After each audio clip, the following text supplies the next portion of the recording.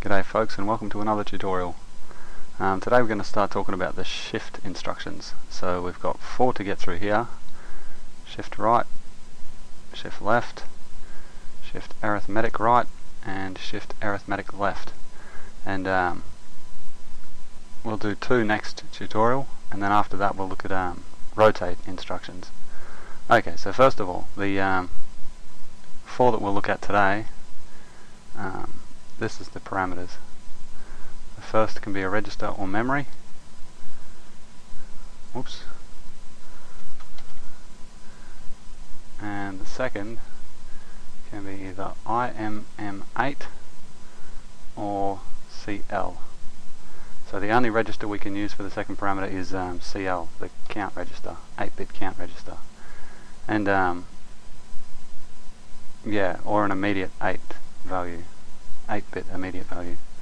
Okay, so let's have a look what they do. First of all, we'll look at shift right. If we've got in AL something like this bit pattern, 0, 1, 0, 0, 0, 1, 1, 0, for example, and maybe the code we've written says something like this: shift AL right, and we'll say maybe 4.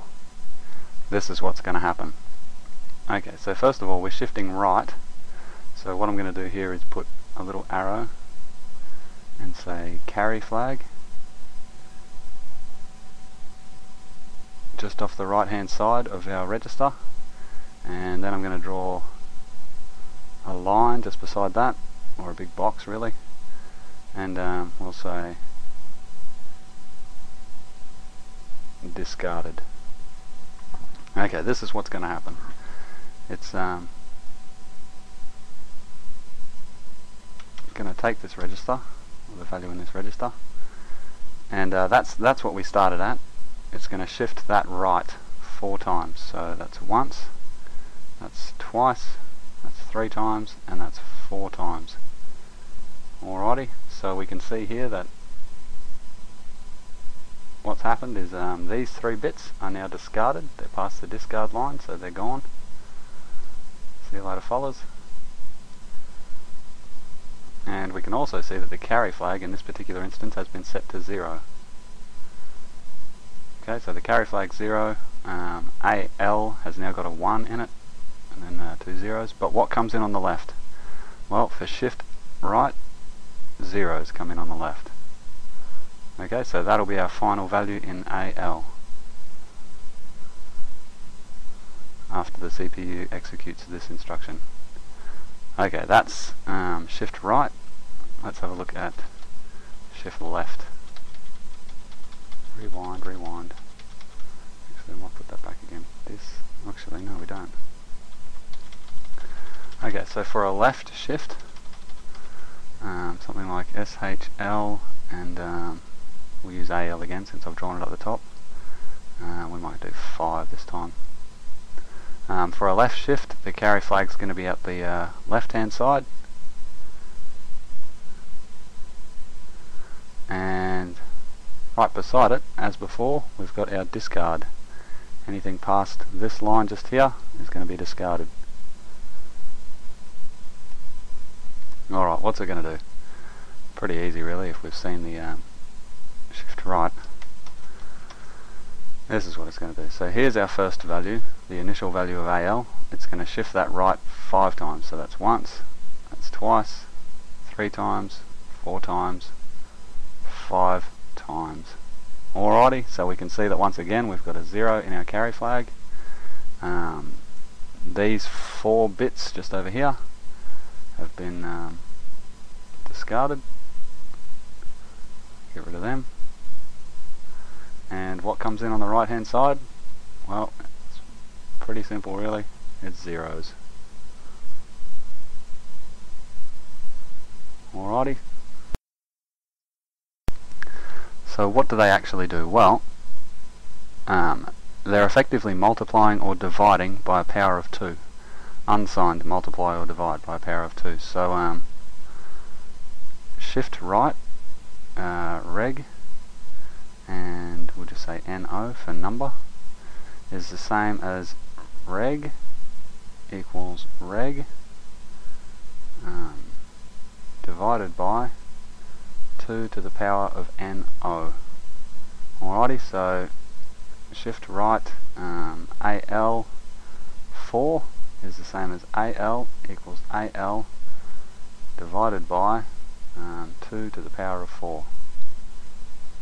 The interesting thing to note is that shifting is much quicker than actually dividing. So if you've got to divide by a power of 2, it's always better to shift instead of use the IDiv or div instruction.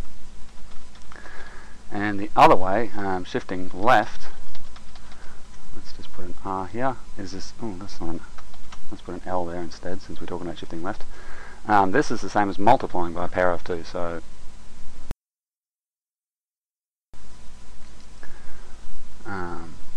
shift left reg and no is the same as the register equals the register times 2 to the power of no.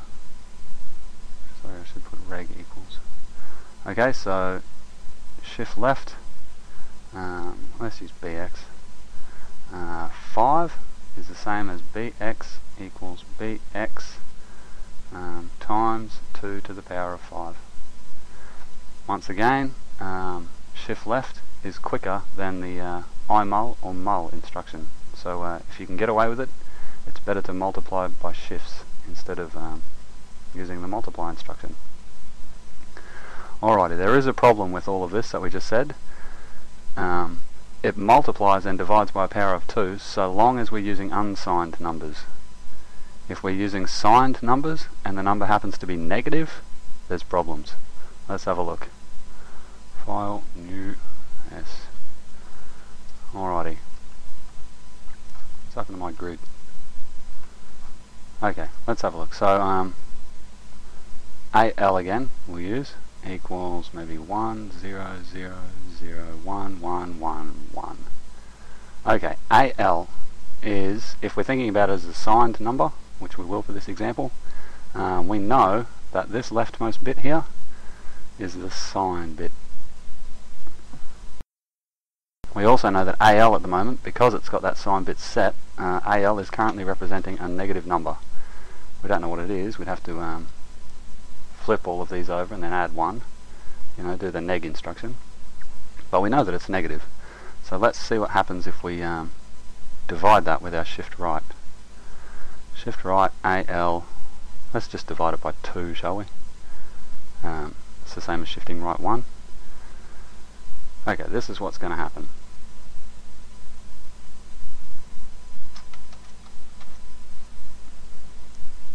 Alrighty, that's our initial value. We shift it right once and we see that we've now got a 1 in the carry flag. But more importantly, over here in the gap, as we said, a 0 will come in. And what does this mean? Well, this means that we've just divided a negative number by 2 and the sign bit has changed to positive. So that can't happen. Any negative number divided by a positive is going to give you another negative number, so this is very, very wrong. That's not going to give you the right answer. And it's exactly for this reason that SAR, Shift Arithmetic Right, was invented. It's for dividing signed negative numbers. Let's have a look at how it works. Okay, we can get rid of that. SAR AL, let's use 4, shall we? Okay, so we're going to divide by 2 to the power of 4 here. This is what SAR does. First of all, the bit shifting is exactly the same, so we're going to shift 4 times to the right. That's 1, 2, 3 and 4,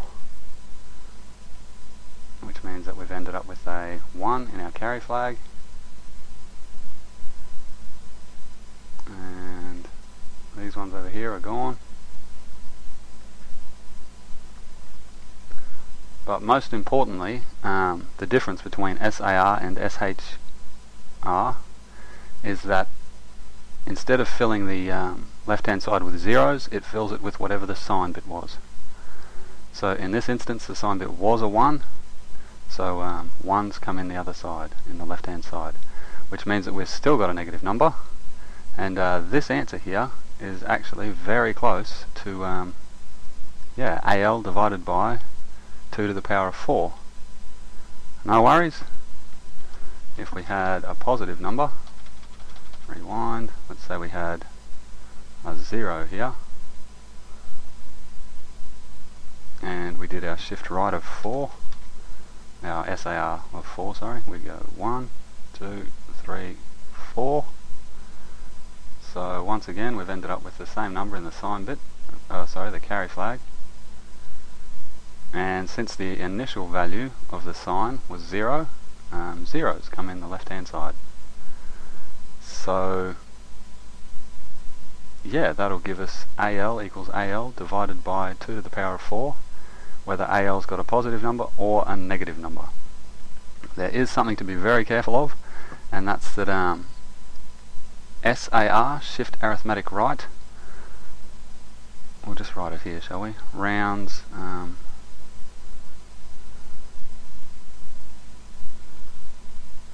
negative divisions